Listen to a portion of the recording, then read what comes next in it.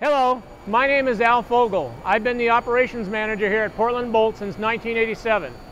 This is an 1¼ inch diameter by 48-inch long galvanized F1554 grade 36 hex head anchor bolt. We just completed 356 of these anchor bolts for Caney River Substation project in Howard, Kansas. We've been manufacturing bolts like these by hand since 1912, and we'd like to take you through our shop to show you how a bolt's manufactured. Thanks. The first step in the manufacturing of any bolt is to cut the round bar to length. Our Peddinghaus shears function much like a guillotine and chop the steel rather than using a saw blade to cut through it. We are capable of shearing round bar up to 2 inches in diameter and up to 100 inches in length. Bolts that are larger in diameter or longer in length are cut using a bandsaw.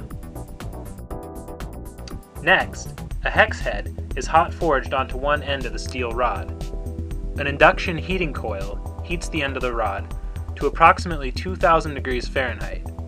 A national upsetter is then used to forge the heated end of the rod into a hex-shaped head.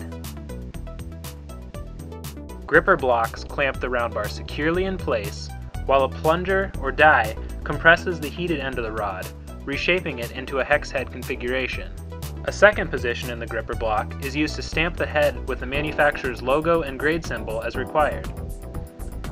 The hex head of this anchor bolt will be embedded in concrete and is intended to provide pull-out resistance.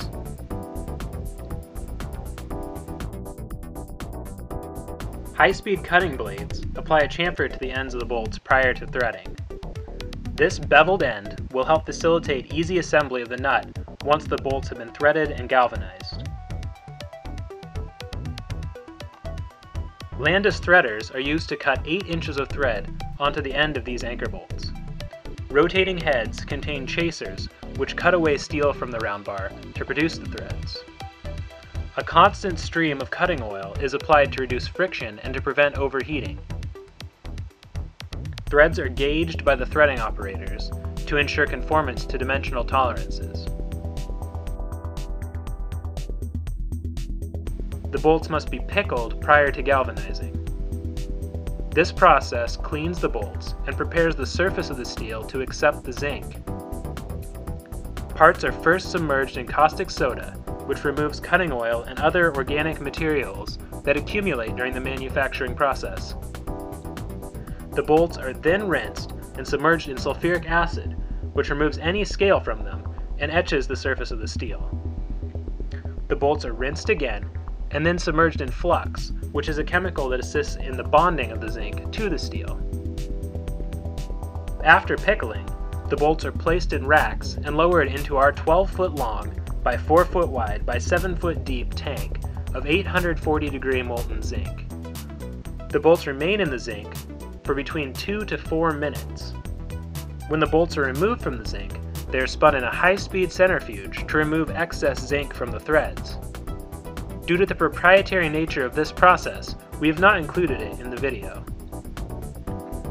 Finally, the bolts are cooled in quench tanks so that they can be inspected and packaged as soon as they are removed from the galvanizing tank. Blue paint is applied to the threaded end of each F1554 grade 36 anchor bolt to identify the grade, as is required by the specification. In preparation for shipping, bolts are banded to pallets, shrink-wrapped, and clearly labeled. The morning after your order leaves our facility, you will receive an email that contains shipment tracking information in addition to a copy of full meld test reports. Portland Bolt provides complete certification documents free of charge with every order. Portland Bolt products ship nationwide and internationally. Refer to this page of our website to learn about geographical distribution of the bolts we manufacture.